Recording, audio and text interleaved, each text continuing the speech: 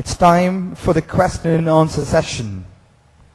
We at Microsoft Corporation had given an opportunity to the IT and developer community to voice your questions. We have received thousands of questions all over the world, and we thank you for your overwhelming response. And we have selected a few questions that will be answered. And to answer those questions, please welcome back Mr. Bill Gates. And to moderate the session, please welcome Sheila Gulati, Director, Microsoft India, on stage. All right. Good afternoon, Bangalore.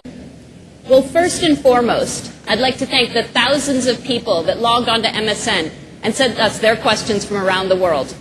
We've picked the best, most interesting questions for you here today, and you have the opportunity to hear the answers straight from Bill.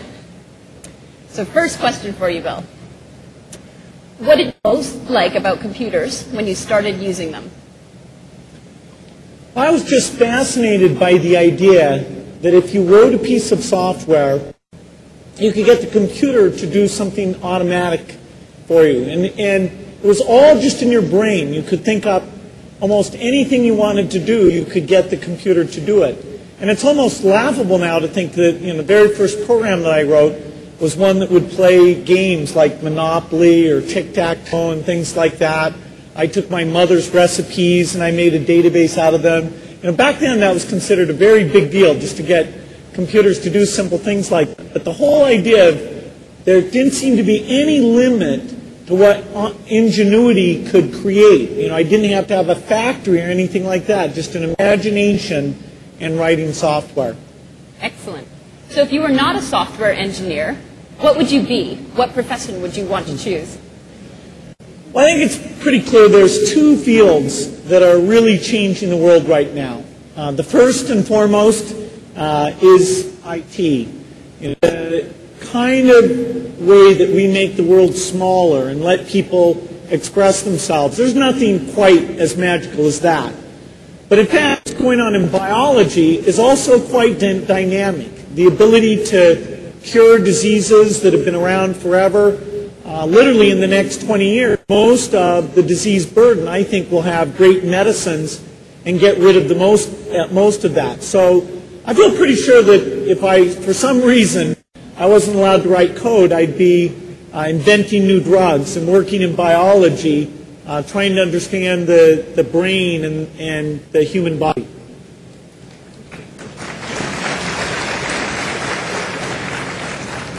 So I think that we've all read a lot about the work that you're doing with the foundation, and the work that you're doing to improve the health of underprivileged people. Can you share with us some of that progress and some of the observations you've learned from that work?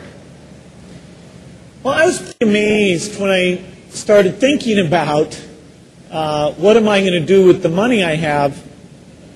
Not a problem. And I thought, hey, this is going to be tough. Because if there's anything really important to do, governments have more money than I do, and people have been around a long time. So it's going to be tough to find something that's really quite dramatic.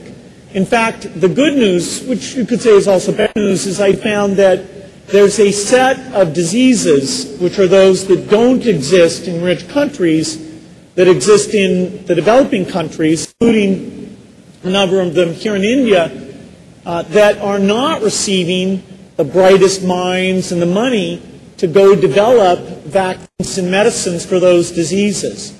And so the top priority that the foundation has taken on is going after those top 20 killers and saying that if we can get rid of those, then 90% of the difference in health outcomes between the rich world and the rest of the world can be eliminated. Now, many of those are going to be very tough. It's not an overnight thing. It's like speech recognition, model-driven software.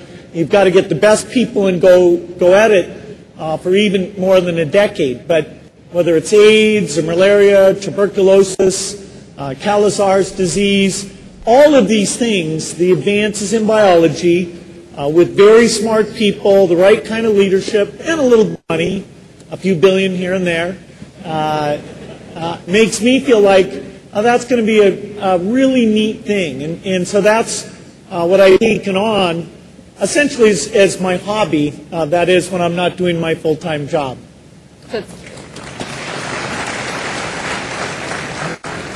I think I speak for the whole audience that it's inspirational for us to see that you have such a hobby and such important work that you can add to your day job. So it's a good lesson for all of us. So back to the developer questions. So we want to know, what did you last code and when did you last code? I have to admit, I have a real problem, which is I go to these meetings with developers, and they often will say to me, well, this will take a year to get done. And I say, come on, that's ridiculous. You should be able to get this done so quickly, it's so easy. Well, back when I'd done a lot of coding recently, I could say, look, I'm going to come in this weekend and do it.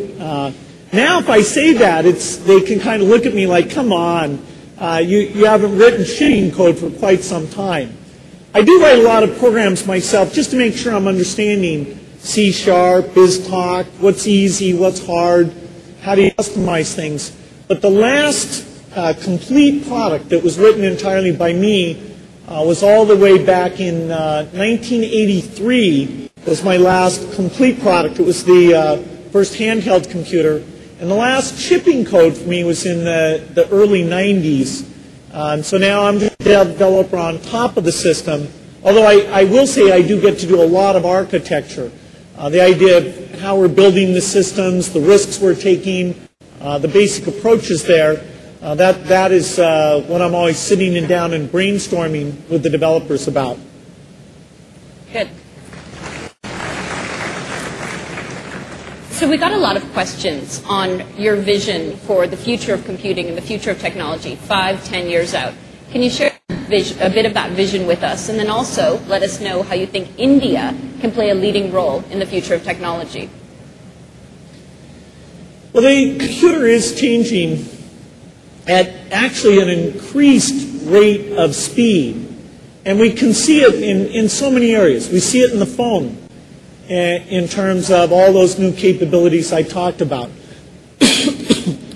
We see it in the home, where the way you'll get TV and video games, the way you'll take memories of your kids growing up, the way you'll annotate those things and be able to navigate, search those things will be a lot better.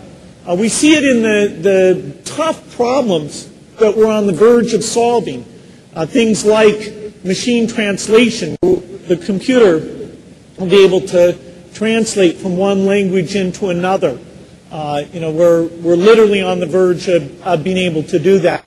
And if you really take all the pieces, the hardware advances, the software advances, in a sense, the personal computer is almost going to disappear because you have cameras and microphones that are there but invisible. You'll have the ability to have a screen anywhere to project onto any wall, any surface. You'll even have screens that you can just kind of unroll. It's kind of like going back to the old scrolls that they had back in the times of the Bible, when it was all papyrus type writing. And so we'll have this pervasive sense of computing where it's helping us out.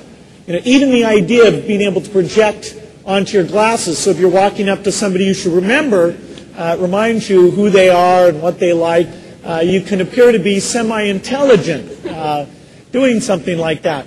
And so software is there driving all of those things, from the mundane of your schedule and organizing things to the profound, your medical records and tracking what's going on to create a very secure environment. And so software research is very important. Research is often done at the universities and done at companies that take a long-term view. Surprisingly, our industry does not have that many companies that do research. In fact, if you take ourselves and IBM, that would be a very high percentage of the very advanced research that's done. So when I think about India and their role in this, there's the obvious role, which is to continue to build the applications that use that platform. But I'd also say that India's at a juncture very similar to one that Microsoft itself got to. When we were a very young company, we benefited by the research that other people did. That is, Xerox PARC and Bell Labs made huge contributions to the industry, sometimes that helped them, sometimes they didn't help their own activities. We still should thank them. And companies like Apple and Microsoft were able to benefit from that work. Then as Microsoft got bigger, we ourselves needed to replenish that and do lots of research, some of which will just benefit the industry and some portion of which will also help us as well. Now, India's at that same type of juncture where you're building great applications, you're doing very state-of-the-art work, but this is a time also to get into the research side, to get more PhDs, to have research labs that are built here. And it doesn't happen overnight, but it's something that our coming here with the research lab is a real acknowledgement that we know it can be done and we want to help push that forward. So its role ranges all the way from that basic research to the application development, to the support type functions, building more products. This vision of software as a service actually takes a lot of the skills that the systems integrators have here and make them very relevant as the boundary between what's a service and what's a product actually it's really aspects of both of those that's involved in state-of-the-art work. And so it's a very broad role that'll continue to tax the ability to turn out the incredible graduates. I think the limiting factor will be the way that you scale up your educational capabilities. Excellent. So, but no shortage of opportunities for India. So another question on India. There was a lot written about your fondness for samosas while you were in North India. Well, we're lucky to welcome you to South India. But the question that all of South India is dying to know is it the idli or the dosa for you, Bill? Well, it's really hard for me to say.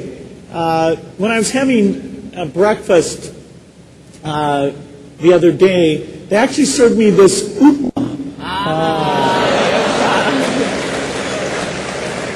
And I wouldn't know how to make it, but it sure tasted good. Fingers or forks? Well, I accidentally used my fingers, and fortunately for me, I got told that at least in some parts of the country, that's considered okay. That's considered very good for us. So, Bill, what advice would you give to Indian entrepreneurs who are trying to start or grow their companies? Well, the opportunity in this space is really quite vast. As you're building new companies, I think it's important to understand that it's not just the success of your company. You want to pick something that you enjoy doing, that you're working with people who are really fun people, you like getting stuff done with those people. It can't just be the goal that's many years out there. It's got to be that you wake up in the morning and you think, yes, this is going to be a challenge to me, the type of thing that I'm very good to work on. I would say that it's very important to constantly renew your skills, whether it's understanding what tools need to be used, what's going on with the platform, the new designs. The rules are constantly changing, and the best opportunity is somebody who gets on that forefront and surprises people by how they push that forward. And so a constant curiosity and surrounding yourselves with people with the same, I think, is at least a necessary part of success. Excellent. So now for a sports question. This one's very important. So the question is cricket or what else there, right? Cricket. Well, I'm learning about cricket. In fact, I was thrilled to hear that the cricket team uses a media PC, a media center PC, to actually record what their competitors are doing and what they do right and wrong. And then they review that. So, these guys, they're pretty state-of-the-art. They're pretty tech-savvy. And so I assigned a bat for them, just to say thanks for showing off the technology and really taking a modern approach to cricket excellence. Excellent, excellent. So what's your final piece of advice for Indian developers? Well, in many ways, I envy all of you. To be a young developer right now, this is the neatest time to be in that position.